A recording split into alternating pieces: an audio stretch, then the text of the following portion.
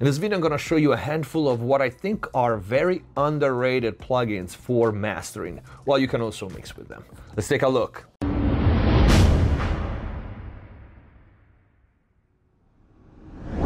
Hello everyone, welcome back to MixFest TV. Hope you're having a great day. Before we start, please check the info box down below for my mixing courses on Pro Mix Academy, free plugins, special discounts and offers, and of course links to the plugins that we're gonna see today. And if you're enjoying the content, please consider using the super thanks and support the channel. And if you really want to learn how to mix and master professionally, click the join button down here, become a MixFest TV member, access the already big and always growing library of full mixing courses, start to finish, mastering courses on many different genres and a lot more. Let's get to the video. I have 3 songs here that I master at different times, 3 different artists, 3 different genres. We're just gonna use these as an example. The first one is Mishio, it's called Magic. It is this one. Smiling with your teeth, you weren't in your head yet.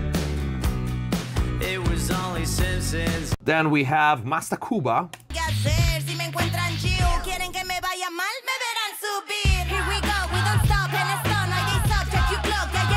Really cool song, by the way. I mastered their entire album. It's a really cool project you should check out. And then we're gonna use Peacock and Madsen, Adrenalians. Love ball, never break, never fall in for the long haul. Kings of chaos, titans of terror. Say my name 5 times in the mirror and I appear.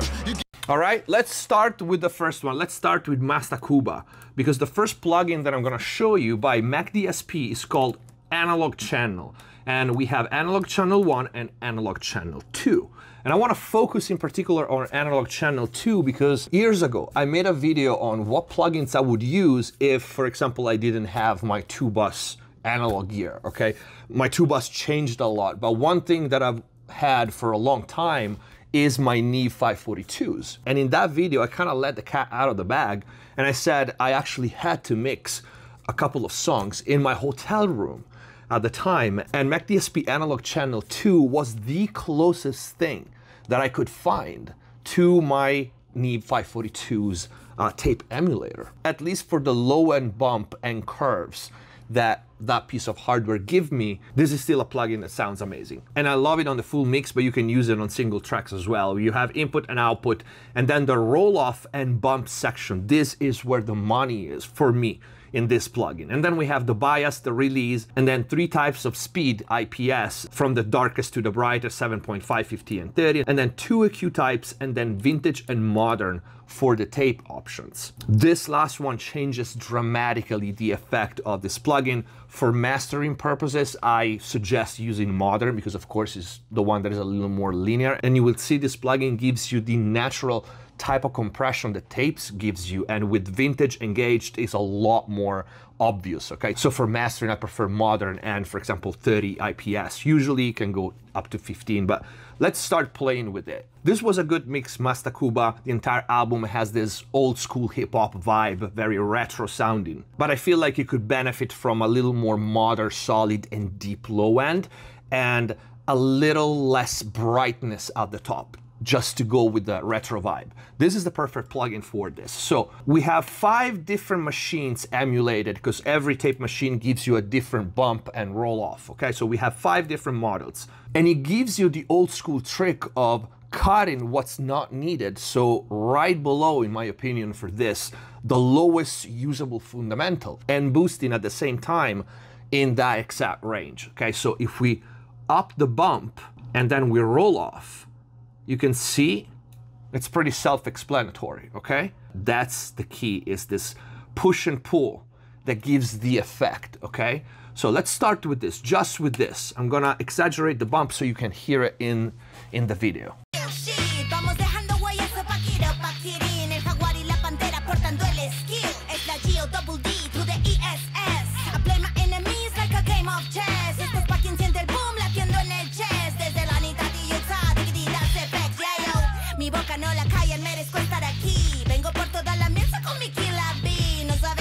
Okay, pretty obvious. The cool thing is that you have the different types of machine emulated, which if you keep your eyes on the graph, you'll see it changes, right? Right now we have the Japan O, and you have a roll off, then a boost, and then a cut right after.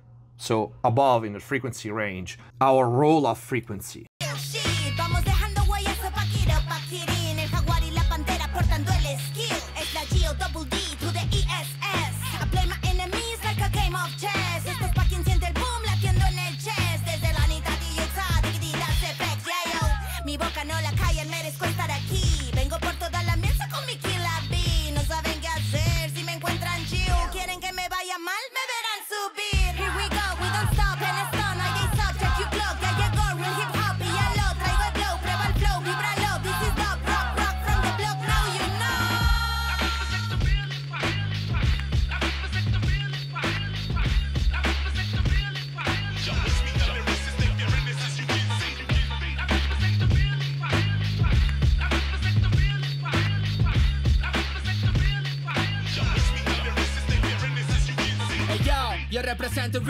Okay, so I'm exaggerating the settings right now, but you can see and hear the difference. The Japan T, which is one of my favorite for this, you have the roll off, the first bump, and then a little dip in here, and then another slight bump. This is one of my favorite, and the roll off frequency, the corner frequencies is everything, especially on a full mix.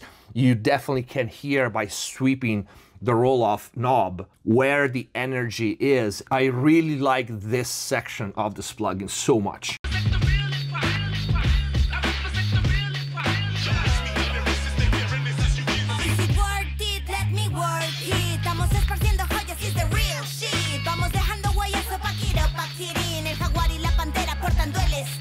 USA A, which you can figure out what model is it, is also one of my favorite. I tend to like this kind of roll off, bump, and then dip. I mean, it's a well-known, proven to work curve, right? To make the low end feel deeper and kind of eliminating that sometimes low mid-range, which can be too much. So this is the first section of the plugin, and then we have the natural compression slash color part of the plugin. So let's see what happens when I start pushing the bias here.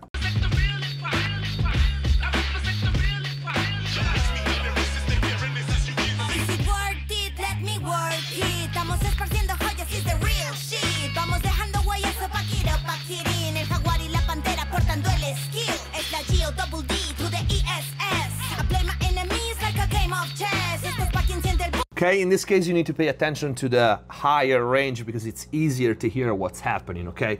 You can hear there's this natural glue that kind of get rid of those sometimes too piercing sounds and too peaky sounds on the top end. And for my taste, I like to keep the release pretty fast on this because even at its fastest, it's still 10 milliseconds. And then of course we have the change in tone with the speed.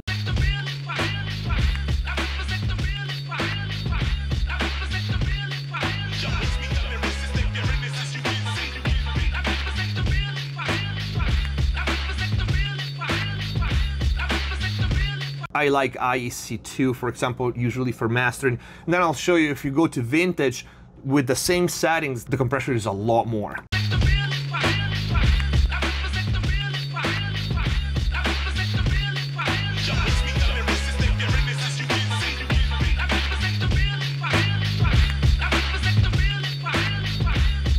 Okay, so now you understand why I usually prefer modern for mastering at least. Let's go to the next two. One is Retro EQ from the Retro series of Mac DSP. Again, I feel this plugin is so underrated and I absolutely love the top end, probably one of the best top end in the plugin world.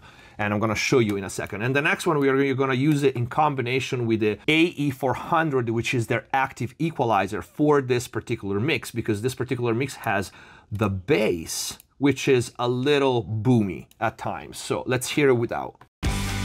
I believe in you, you believe in me. I believe in magic, and I don't wanna go. Okay, if we take this node here, you will hear what I mean. I believe in you, you believe in me. I believe in magic, and I don't wanna go where you don't wanna be. Okay, that note right there, which happens to be around 127. We're gonna put this to 0, and with this, I believe in you, you believe in me. I believe in magic, and I don't wanna go where you don't wanna be. when you work on a mix and you don't have access to the mix, right? You're mastering, and there's a bass that is like that. So sometimes there are some notes that just pop out too much. Depending on the dynamics and many other things, there's two approaches at least. There's probably 2,000, but in both cases, you want to keep your attack slow because you don't want the EQ to interfere with the kick drum, which is probably going to be right there with the bass, okay? The kick is a fast transient, it's a fast audio event, right? Very quick and goes away. The bass is a long audio event that is always there, and even if one note pops up, it's not as instantaneous as a transient, okay? As a percussion like the kick drum. So you're still gonna catch that note even with a slow attack. The release, of course, is your ear. You kind of have to feel the groove, all right? And then you kind of have two approaches.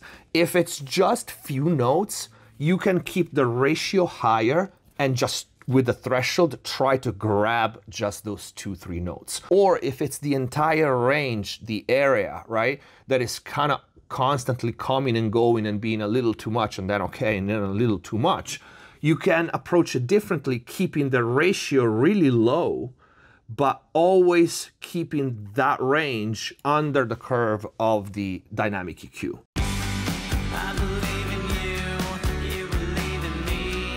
I believe in magic, and I don't wanna go where you don't wanna be, 'cause I believe you're magic. Okay, especially that one note right there.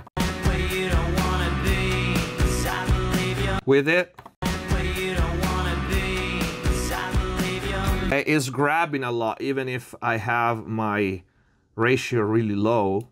where you don't wanna be, 'cause I believe you're magic. And now once you took care of this, you can re-inject a little bit of energy in that low range. And again, using the retro EQ, which I really, really like. I remember when I could see you smiling with your teeth. You weren't in your head yet. It was only Simpsons on TV. I know sometimes it gets a little ugly. I know sometimes you're stuck in the middle of a wild world. It gets a little crazy. All right, listen to that top end, like seriously. Very few plugin equalizer sounds like this on the top end. I'm actually removing the low end so you can concentrate just on the top end. I believe in you, you believe in me. I believe in magic, and I don't wanna go where you don't wanna be, 'cause I believe you. The low end is really big, but it's really retro on this. So it might not be the ticket for every song, but when you want a really round and deep low end, that's the one you want. I would also, now that I hear this, there's something in the probably 500 range. Let me see if I can catch it. I believe in you, you believe in me. I believe in magic. It's more like 200. That is kind of a little woolly, all right? So still, I wouldn't want to remove it with a static EQ. I believe in you, you believe in me. I believe in magic, and I don't wanna go where you don't wanna be, 'cause I believe you're magic.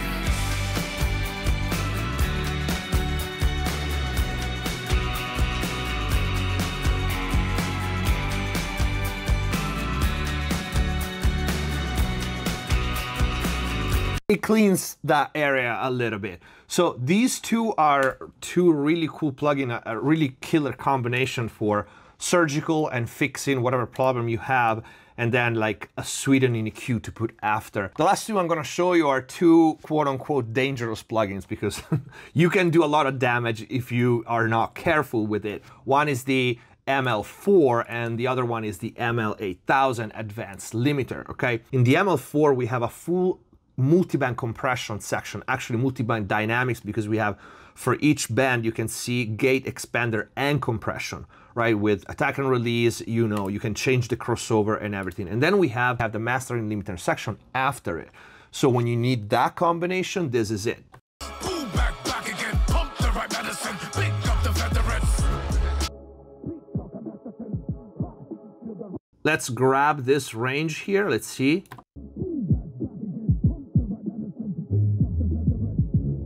Okay, we can remove a little bit of this, again, paying attention not to take away the energy from the kick, which is also in that range. Pull back again, pump the right medicine, pick up the veterans. Peacock and Masterson, ha, feel the rush of adrenaline. Yeah, pull back again, pump the right medicine. I really want the attack slow. Pull back again, pump the right medicine, pick up the veterans. Peacock and Masterson, ha, feel the rush of adrenaline. Yeah, pull back again, pump the right medicine. And let's hear the really low end here, which is very controlled. I don't feel like I should do anything to it, but just to show you the plugin, all right? What you could do if you had too much sub range, okay?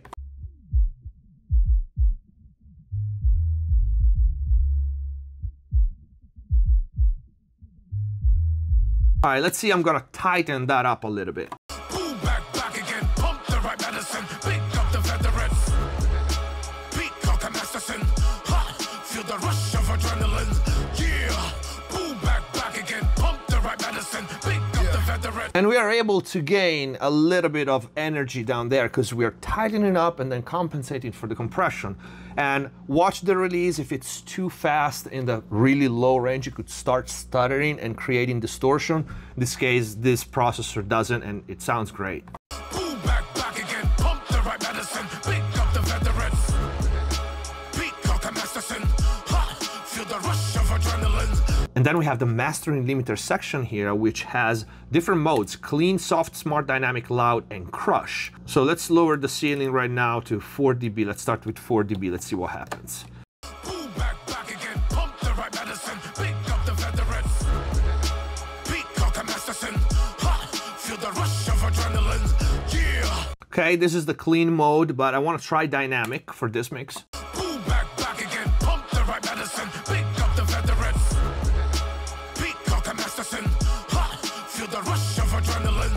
Yeah, pull back again, pump the right medicine, pick up the veterans. I'm just gonna test the limit of this, all right? And it's gonna sound bad because I'm gonna do way too much limiting, but this is also how you test, okay? And we're gonna change the modes and try to hear the difference. Pull back again, pump the right medicine, pick up the veterans. Peacock and Masterson, ha, feel the rush of adrenaline. Yeah, pull back again, pump the right medicine, pick up the veterans. You showing up when I'm showing up that meat like Ed Gein, I'm that mean.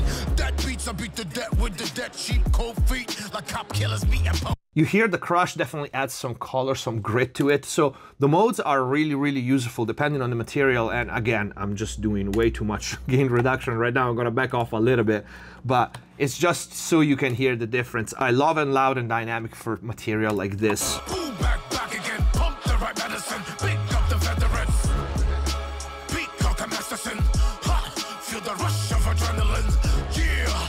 And even if this is not gonna be your last limiting stage, the combination of the multiband dynamic and the mastering limiter, it's very useful, even if you just want to start shaving off like the first dB at the limiting stage and then follow up with something else. The ML8000 is an even more advanced mastering limiter in this case if you have very complex material. The cool thing on this one, other than the insane amount of control that you have with 8 bands, all independent, is that you have a master section with the threshold, ceiling, near, and release, just like for the previous one, with all the same modes. And then you have the modes for the multiband section, okay? You can see clean, soft, smart, and also fixed variable 1 and variable 2 settings for the release. For example, if you want to push something a little harder and you have like a lot of low end, you can try to split the difference between the master limiting section and the multiband, so you don't leave all the load and all the heavy lifting to the final wideband limiter. Pull back again, pump the right medicine, pick up the veterans. Peacock and Masterson, ha, feel the rush of adrenaline. Yeah, pull back again, pump the right medicine, pick. I'm just gonna do that and then go like again around 5 -5 here. Pull back again, pump the right medicine, pick up the veterans. Peacock and Masterson, ha, feel the rush of adrenaline. Yeah, pull back again, pump the right medicine, pick up the veterans. You showing up when I'm showing up that meat like Ed Gein, I'm that mean. That beat. And you can compensate, of course, for the reduction and everything. One trick that I like with this one, you can see for each slider you have M, L, other than solo, and the auditioning button. This stands for master and the L stands for linked. So right now band number 5 is my master. If I pull the threshold down of my master, all the other thresholds are linked. So if you like the balance of your mix and you want to even just see which frequency starts to hit the threshold first, this is a cool trick to use. Pull back again, pump the right medicine, pick up the veterans. Peacock and Masterson, ha, feel the rush of adrenaline.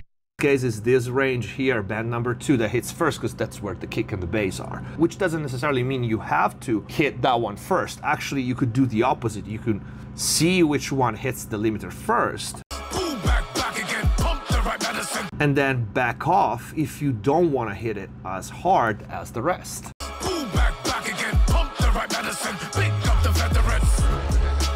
Peacock and Masterson. Ha! Feel the rush of adrenaline. Okay, this way now you start seeing band number 2, number 5, and number 6 kind of dance around, okay? So this is just to scratch the surface of what you can do with these plugins. They're really, really great tools, all the ones that we've seen in this video, so definitely check them out. The links are gonna be in the info box down below. I hope this video was useful, I hope you liked it, and if you did, please don't forget to leave a like. Support the channel, user super thanks if you like the comment. Thank you for watching, subscribe if you haven't already. See you next time. Hands on my